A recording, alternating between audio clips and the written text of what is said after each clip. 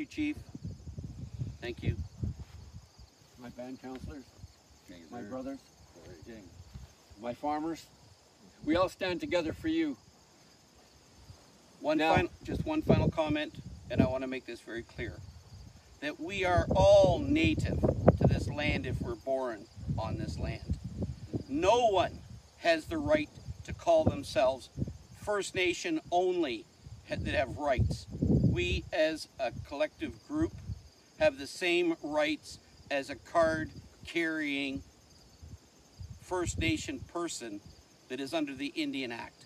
The difference is we deeply care about the remains of our ancestors, where they only care about the money that they get from the government.